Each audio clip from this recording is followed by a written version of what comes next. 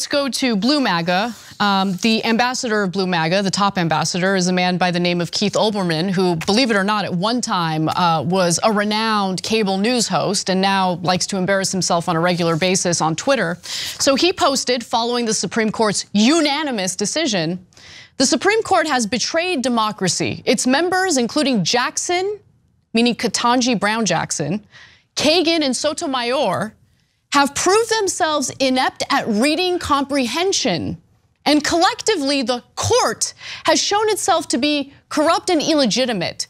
It must be dissolved. So there you have Keith Olbermann arguing that a major part of our system of checks and balances should absolutely be dissolved because they had a unanimous decision that he didn't like.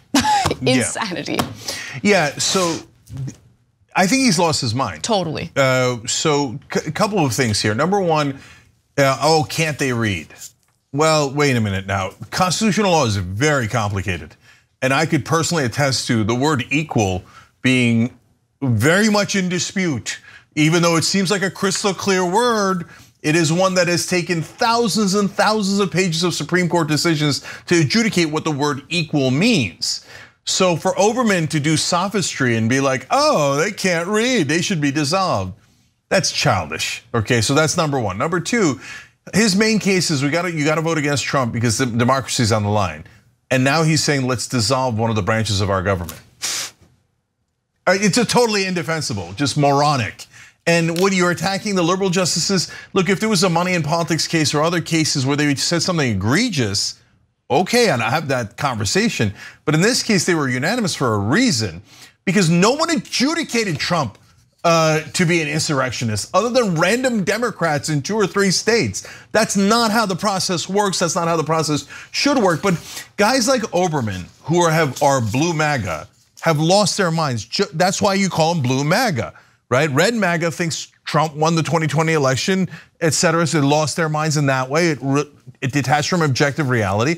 And Blue MAGA is just as detached. The other thing that Olbermann is always crying about is, don't believe numbers. Numbers are lies. Only believe my emotions, right? And that is not a rational way to think. And he's become a buffoon, really. Right, and the numbers saying that, oh yeah, no polling matters. There's no such thing as science when it comes to polling. The data sucks, numbers are for losers. Emotions, right? Totally, I mean, look, I totally understand that commentary when you're dealing with one standout poll, but the results that are pretty damning for Biden in the general have been replicated in poll after poll after poll. At some point, you have to maybe accept reality. And that's part of the problem, Cenk. We have a growing group of people on both sides who just do not want to accept reality. And that makes everything so much more difficult. And what drives me insane is that the media has become super partisan. So you either watch left-wing media or right-wing media, and audiences have become so accustomed to hearing one ideological side that once they get any information that dispels preconceived notions, they don't react well to it. And I think that's part of the problem. And so we obviously have our own political views and our own political, preferences, but the facts are the facts, and we're not gonna hide that from you, even if it's uncomfortable to know what's really going on in the country. Yeah, it's not that hard. I mean, Olbermann was nominally in news before. I mean, so I guess at MSNBC he was mainly doing propaganda for Democrats, and now he's just mask off on it. But so I hate Donald Trump. I probably dislike Donald Trump more than Keith Olbermann does. That doesn't mean I'm gonna lie to you and tell you that he's losing when he isn't.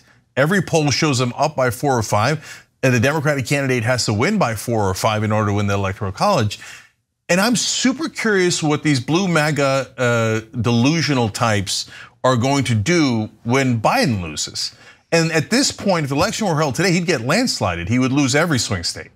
So, right now, if you tell the Olbermanns of the world, they'll say, no, Nate Silver is lying, Cenk Uygur is lying. And Keith Olbermann literally did that on a podcast last week. Ezra Klein is lying, Bill Maher is lying, and he put me in that group, right? Hilarious. They're all lying, the numbers are lying, right?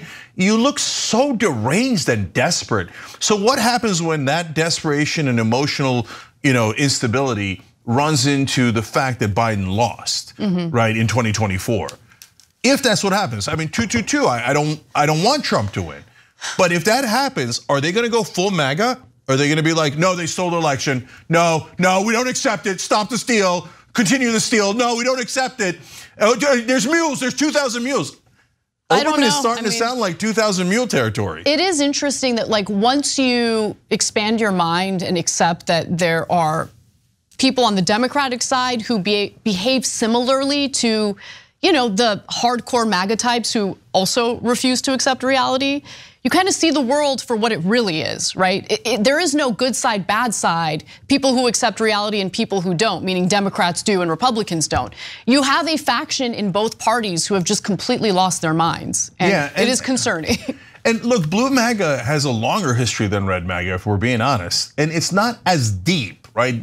Red MAGA wound up in La La Land, right? Just totally detached from facts. A bunch of them thinking Trump was still president or was going to be reinstated. These things are just off this planet, right?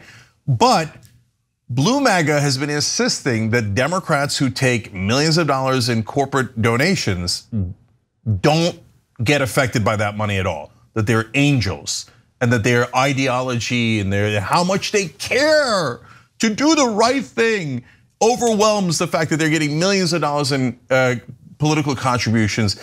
And their voting record is identical to what their donors want. But they're like, no, that is a wild, wild coincidence. We never really explore that enough in mainstream media for sure. They never ever talk about that, right? But that is a lunatic position.